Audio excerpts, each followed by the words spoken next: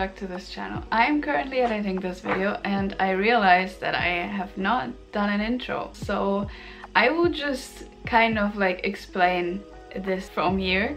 And like I always mention, I'm still trying to figure out this whole video thing. I really like doing vlogs and I wanted to do this time too, because I went on a little trip with my sister and my mom to a lovely city here in Germany called Schwerin, and I really loved it. It was so beautiful and the city gave me a lot of inspiration. There were very, very beautiful places. It looked like a fairy tale basically, and it was really beautiful, and I just wanted to share the experiences that I had there with you.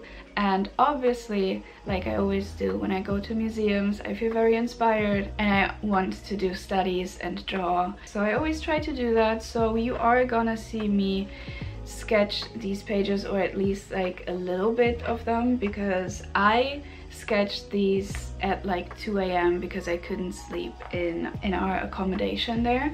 So yeah, you're gonna see me draw a little bit of those pages, hear my impressions, and yeah, I really like doing studies like that. They're made with pen, and I don't know, it was late at night, but I still really enjoyed it, and I hope you enjoy those sketches too.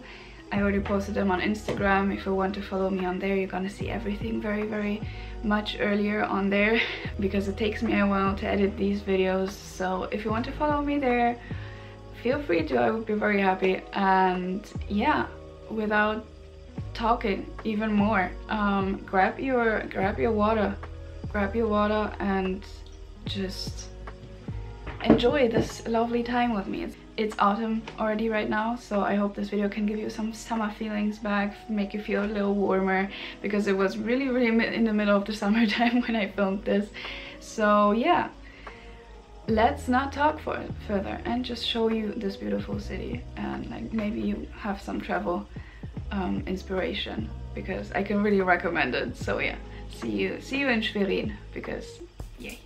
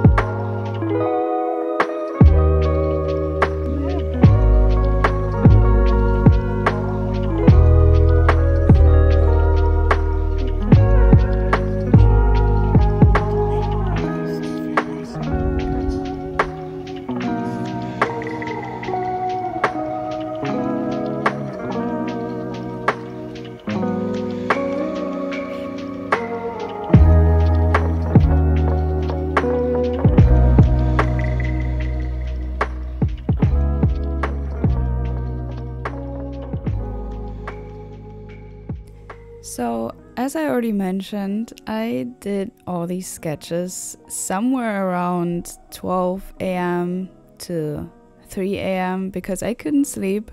I don't know exactly why, and because like we were walking around so much and I really thought I'm gonna have a really good night's sleep, but in the end I'm actually really happy that I couldn't sleep because I also like had a lot of fun just drawing in the kitchen. We had a really beautiful kitchen and it just felt really cozy with just my tea and looking at all the references, all the like pictures I took that day of the paintings that I could maybe draw.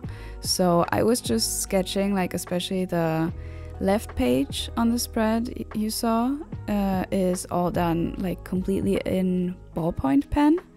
I didn't use any pencil to draw under it. I think on the right side, as far as I remember, because like I said, was kind of tired in the middle of the night.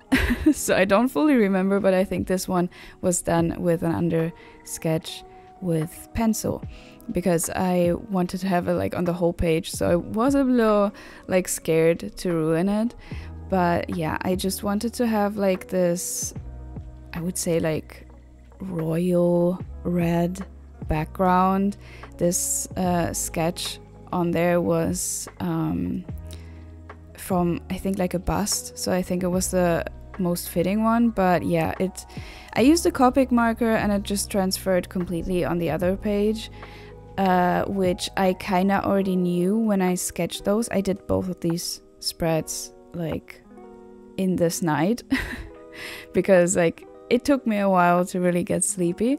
So yeah, I just sketched some hands on the other page because I already kind of like thought that it would just bleed through.